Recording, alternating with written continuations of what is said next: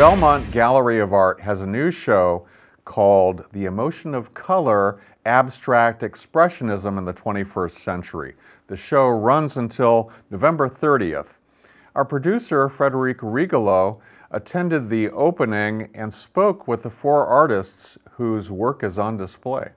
We're a community organization, right? We do community shows, and then occasionally we'll have curated shows. And so the curated shows are really to bring in excellent work to this community so that the Belmont community can see this firsthand.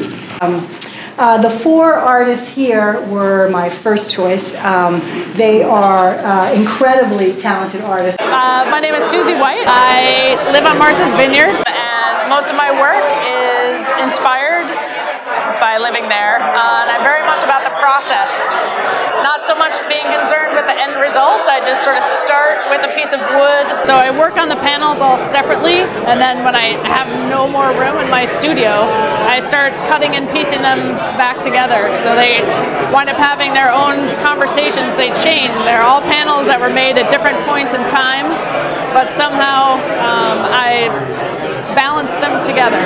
They find a way of connecting that balances internally for me. There's the visual impact of walking through the woods, and then there's how it just gets into your soul and makes you sort of who you are. Okay.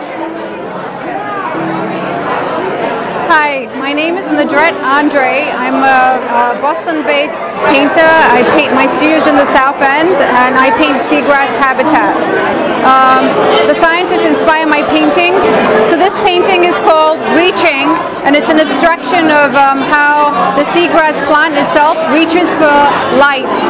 It's very important that the blades of the plant life reaches and finds light. For me, the seagrass habitats really help emphasize our connection with the planet. So for the last 3 years, I've just been painting seagrass. My name is Jean Arthur, and my work is very much about color and line and shape movements with a lot of energy. I believe in painting things from the heart and how I see life and the stories that I'm involved with every day. This particular painting is called A Drop of Grace. I was experiencing a difficult time in my life, and someone out of the blue gave me something that helped me through that.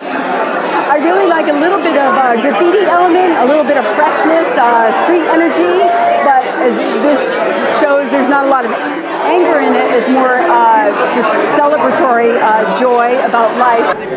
Hi, I'm Kelsey Reynolds. I'm an installation artist. This is my piece titled An Event. It's a site-specific architectural installation, and it is similar to other installations I've done in the past, using architectural structures that look like they're in the midst of creation or collapse. So in this particular piece, the architecture looks like it's rolling toward a structure back here, almost as if it's about to collapse into that structure behind it. My use of color is very cartoon-like and very bright. I use a lot of pattern in my work, and that's a way of creating architecture that looks like it's a cartoon exaggeration of architecture, and meant to create a little bit of mystery or questions about what this architectural structure really is. And I find that point of curiosity or wonder is really what engages people with the work and causes them to ask questions and really be a part of creating the meaning of the work.